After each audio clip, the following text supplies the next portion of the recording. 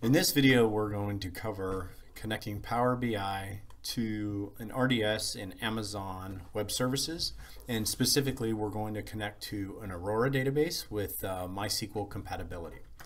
So first, we want to make sure that we have an AWS RDS Aurora instance created, and we're going to choose when we create that, or when it's created for us, a MySQL compatibility.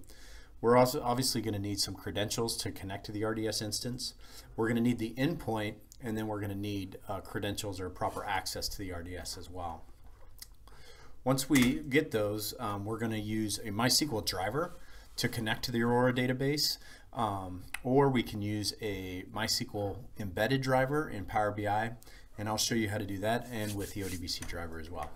So first thing we need is we're going to go to make sure that our RDS instance is up and running and that we have a valid endpoint. So we want to copy this endpoint right here, and we want to validate that it is actually publicly accessible. And we might, if the port has changed from the default port of 3306, we'll want to make note of that too. So first off, we can set up a new ODBC driver. I'll use the MySQL ODBC driver here. We'll paste in our endpoint, use our user credentials, and we'll test that we can actually connect to that database, so you can see that we're successful. Say OK from there, and now we have a new DSN. From there we can go to Power BI. We can use two different methods to connect to the Aurora database in AWS.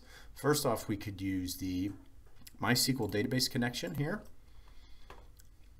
So again, we're going to need that endpoint. We'll paste the endpoint here. We'll click OK. Oop. We're going to actually connect to the Power BI database.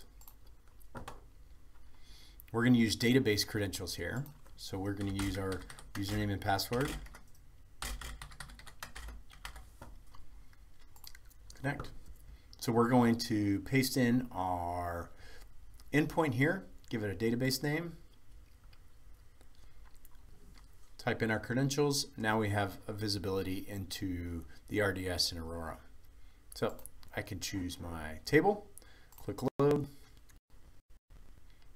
Power BI will make a connection to the RDS Aurora instance, select all the data from that one table, bring it down locally, and then from there I can use Power BI in a normal fashion. Now we can also connect to data in a different way using an ODBC driver. So I've opened up a new instance of Power BI.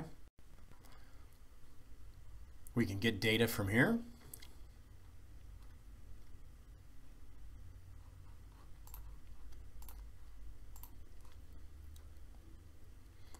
Choose the ODBC option.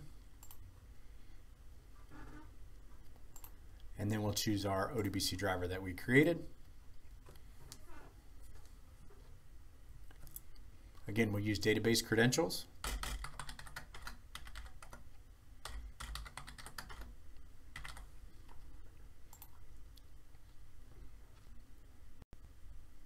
Through the driver, we'll be able to see the database instance in the RDS for Aurora. We choose Power BI, our table customer, and then we can load data through the ODBC driver.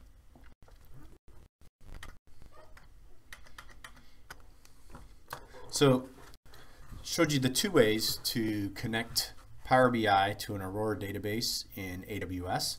The database that we connected to in Aurora was MySQL compatible. Some common issues you'll have if you don't, if you're not able to connect to the Power BI to the AWS RDS, is that potentially the instance is not public. Your security group may be blocking your IP or your ability to get to that database. You may have some configurations in your network ACLs that are preventing you from seeing the database. Potentially you don't have the right credentials. And lastly, you might have some sort of firewall issues on your end that are blocking you from seeing the AWS. Thanks for your time.